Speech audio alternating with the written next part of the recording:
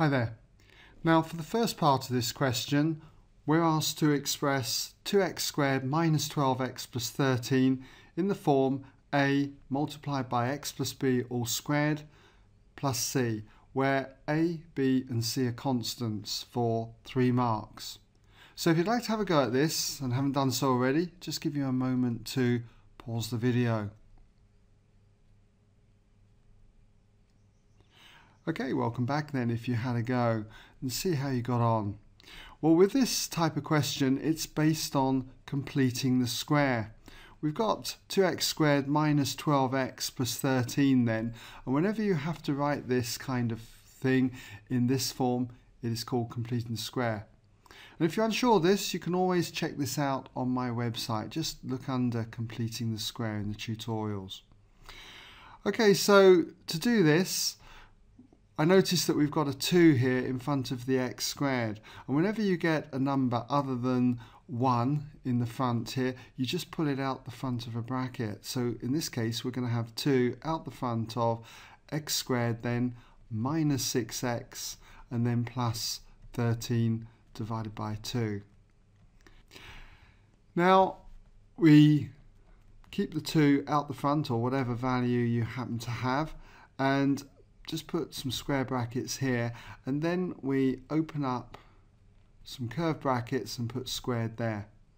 And in here we put an x, and then we always halve the coefficient of x. In this case the coefficient of x is minus 6, and if we divide that by 2, that would be minus 3. Now you should be able to work out what x minus 3 all squared is in your head, but what I'll do is we'll just write it over here just for the moment. X minus 3 times x minus 3. That's going to give us x squared, and then we'll have minus 3x minus another 3x, which is minus 6x, and then minus 3 times minus 3, which is plus 9. So you can see that what we've got now is x squared minus 6x coming from x minus 3 all squared, but we've got this plus 9, and we need plus 6.5. So what I'm going to need to do is from that 9 take off 2.5, or 5 over 2.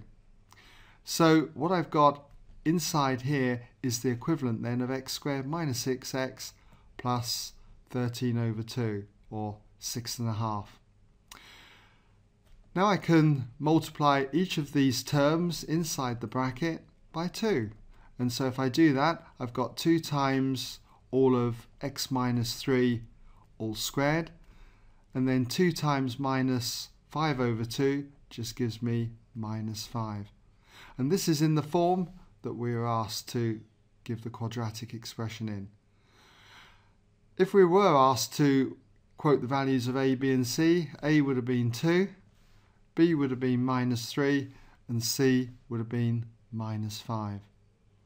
Okay, now we come on to the second part, and in this part we're given that the function f is defined by f of x, which equals 2x squared minus 12x plus 13 for x greater than or equal to k, where k is a constant. And it is given that f is a one-to-one function. State the smallest possible value of k for 1 mark. So again, if you'd like to have a go at this, just give you a moment to pause the video. Okay, welcome back. Well, the answer for k is that k equals 3. Just put it down here, k equals 3. So how did I get this result? Well, it comes from completing the square. If we were to sketch the graph of 2x squared minus 12x plus 13, it'll be the same as sketching this particular version, 2 times x minus 3 all squared minus 5. And when it's in this completed square form, it's very easy to sketch the curve, because if we just put the axes down, okay, it comes from, first of all, knowing the graph of y equals x squared, a parabola going through the origin. Now I'm going to replace the x with x minus 3, And what effect that has is it translates the graph of y equals x squared 3 units to the right. So we can take that graph and move it 3 units to the right. So that the graph is now x minus 3 all squared. And it passes through this point on the x-axis at 3. Just mark that in as 3 there. Now the next thing we do is multiply this by 2. And the effect that that has on our graph, or any graph for that matter, is it stretches it by scale factor 2 parallel to the y-axis and keeps this point on the x-axis invariant.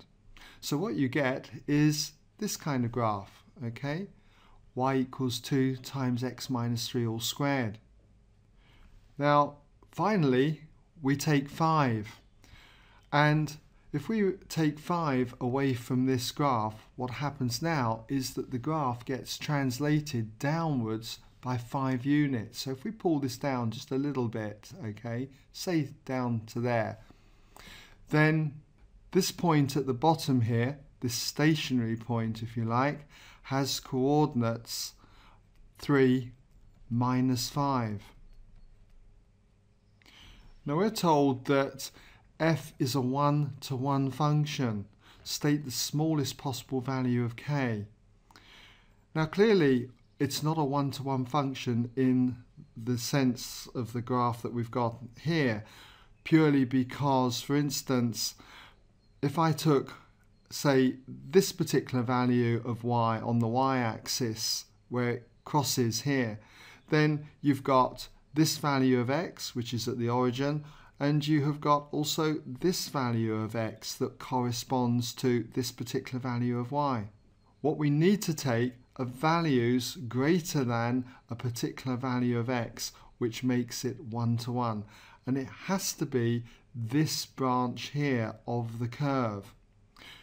So I'll just remove this part.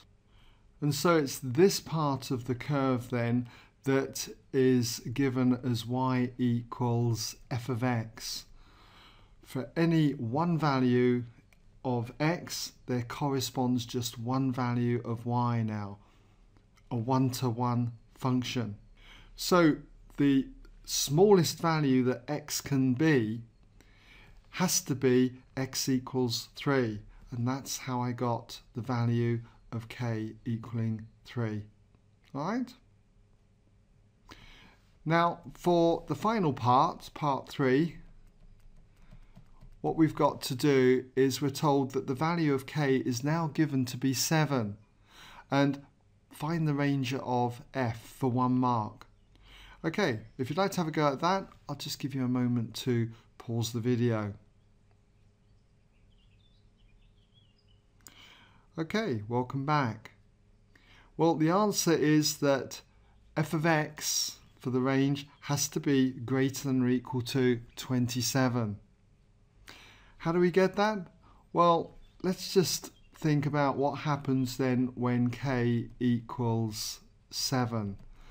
When k equals 7, we're just looking at a point for x where x is equal to 7. So if I was just to draw a sketch graph of what we've got at the moment, okay, here's x-axis and the y-axis.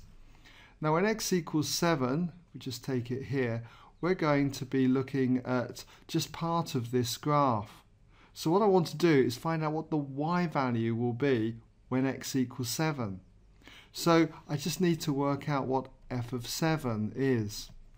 And if I substitute x equals 7 into here, for instance, 7 take away 3 is 4, 4 squared is 16, 2 16s 32, take away 5 gives me 27.